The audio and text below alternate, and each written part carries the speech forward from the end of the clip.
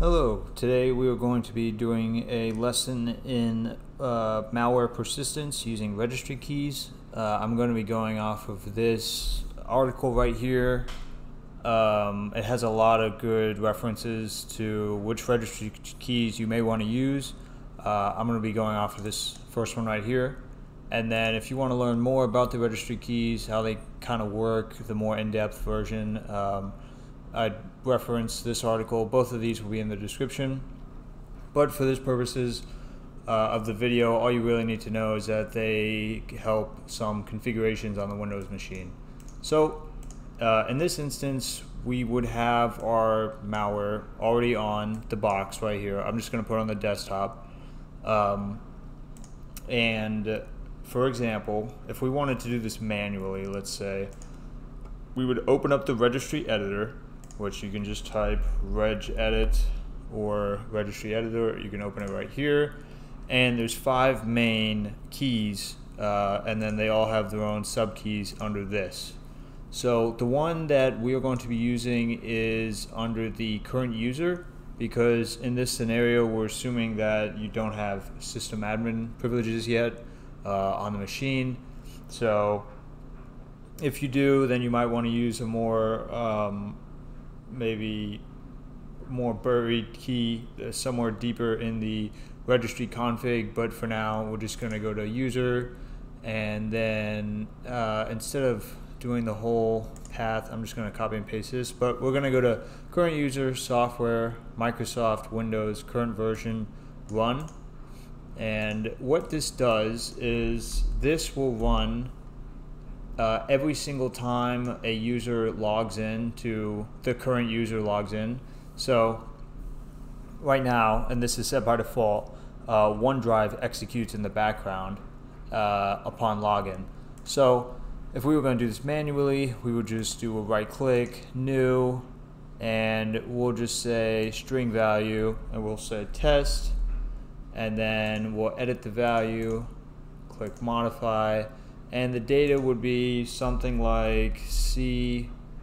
Let's see, if we wanted to do the actual full calc, let's just execute the calculator app real quick.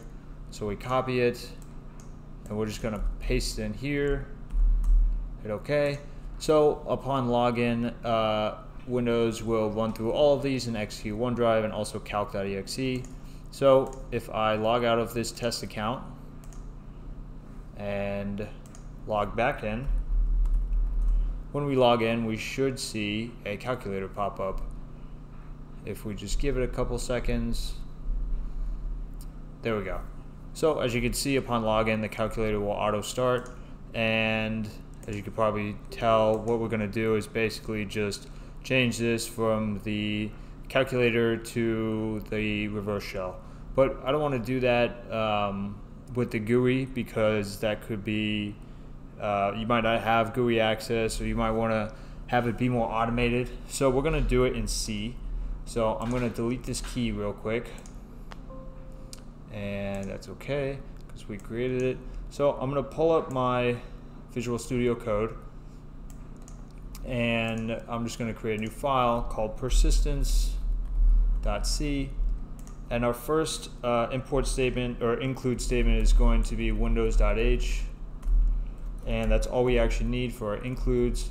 We're going to do an int main, and then we need to do a couple things first. So you can learn all this through the Microsoft Windows or WinAPI documentation, which I will link the 2 functions that we're going to be using. But our first function is going to be reg create key A, and then our next one will be reg set value exa. So first thing is the creating the key. So what this is going to do is we're going to give it a path, which is that path right here, and if the key already exists, then it's just going to grab or put a handler to that key. And then if the key does not exist, then it is going to create the key for us. So there's a couple of inputs we need, and I will actually pull up the Win32 API. Let's see. I'll actually just pull it up for the sake of being fully, a good programmer. We're just going to look up reg create key and see if we can find it real quick. Okay.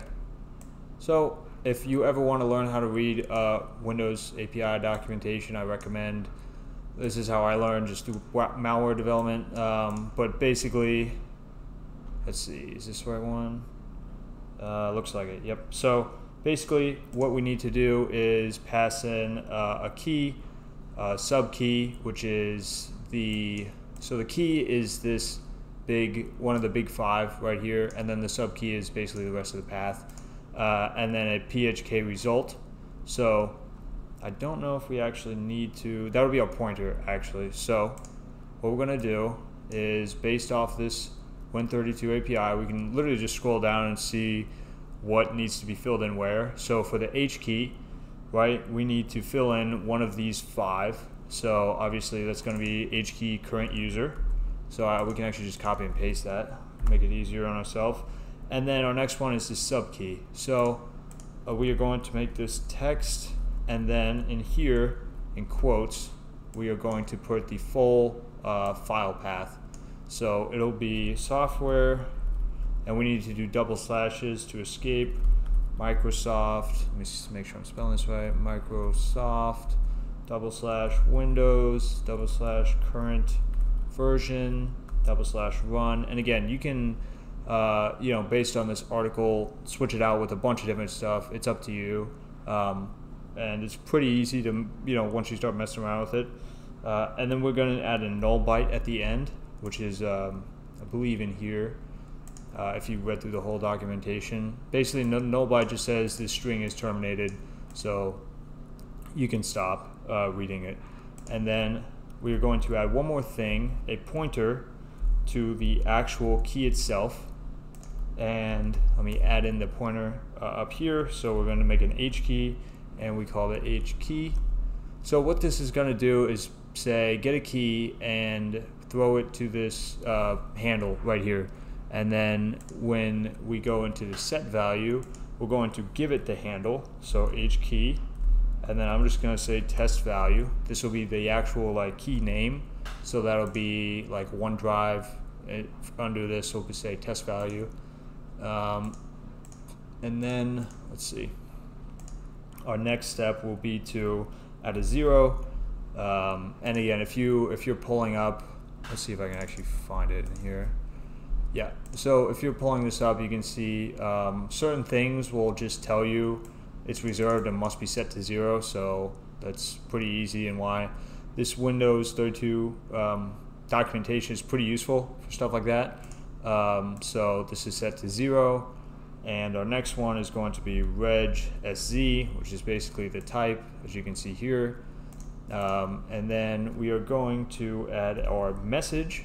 So this is going to be a const char, and I'm just going to name it message, and then it's going to be our actual file path. So in this instance, we are going to name it, let's see if we can get the full, actually I'll just do it here, oops. Yep, let me see if I can get the full, okay, C users, user desktop. So in here, we are going to add a double quote, and then C, / Windows, users, let's see, user, desktop, and then reverse.exe, and then another escaped double quote, and then we are also going to add our null byte at the very end again. And now the final thing we need is our message size. So I'm just going to name this variable message size and get the string length of message, hit tab, and now we just need it to add in message, MESSAGE, and message size.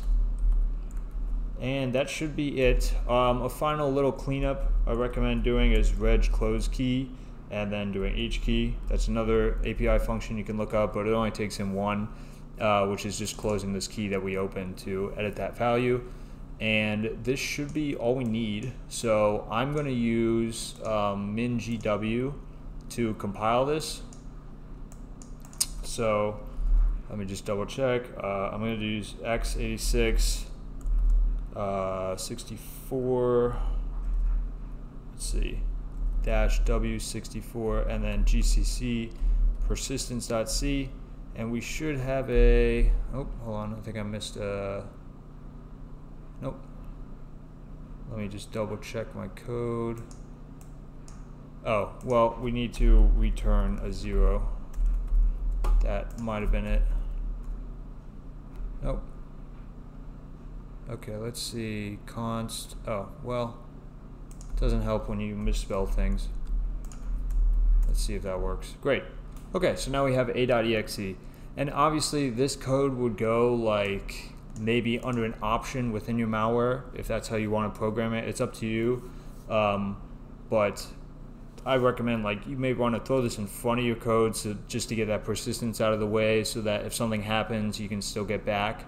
But real quick, let's see if we can run this. So I have this in a shared folder with my VM.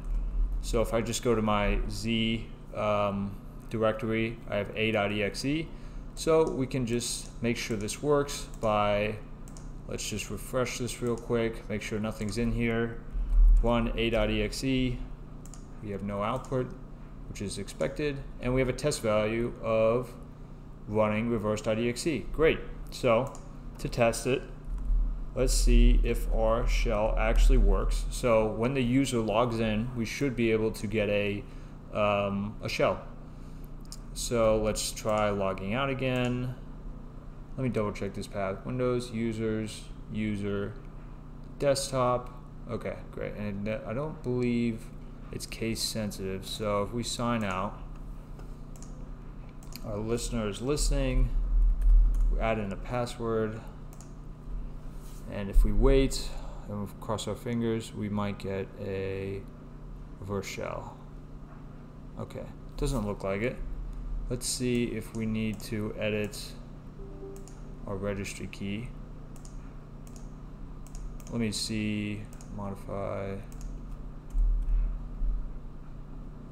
C, Windows, users, user, desktop, reverse.exe. That should be it. I wonder what's wrong here.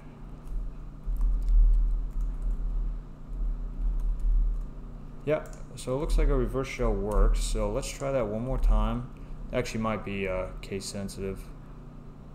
See, oh, well, there is actually no Windows here, so sorry about that. Let me fix this code real quick so we can do it correctly. C, users, user, desktop. Okay, let me recompile, and we'll run this again from the top, just so we can practice like it actually, make sure it actually works. Run a.exe, view, refresh, users, user, desktop, reverse.exe. Okay, now we have our shell listing. Let's log out, sign back in, and hopefully it works this time.